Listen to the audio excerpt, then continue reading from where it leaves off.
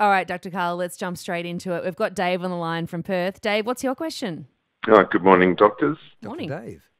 I was just wondering if predecessors or humans, Neanderthals, and did we hibernate in the past? Well, yeah.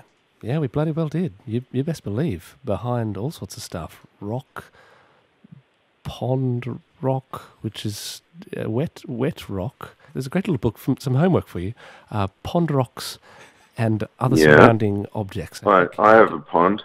You do? Well, you'll have pond rocks. Yeah, go and check one out. That's your homework as well. Go lick one.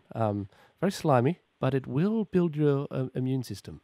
Now, the trouble is that we've lost this ability over time, and we need to get it back because we're going to become a space-going race. If we could relearn how our ancient ancestors did hibernation, we could travel to Mars and still be strong at the other end instead of having the structural integrity of well-boiled spaghetti. So if you start licking pond rocks, then I mean you're the race of tomorrow, really. Say it's mega cold. Did we just sort of go, oh, it's winter, I'm going to chill out for a bit and I can't be bothered going outside? Yeah. They'd get in the cave and they would hibernate down. Yeah, there's some proof of this recently that came up in a documentary I saw on TV where the mind flayer in Stranger Things was pushed out of the body by excessive heat. And this shows definitely that we've had some degree of hibernation as our natural ancestry.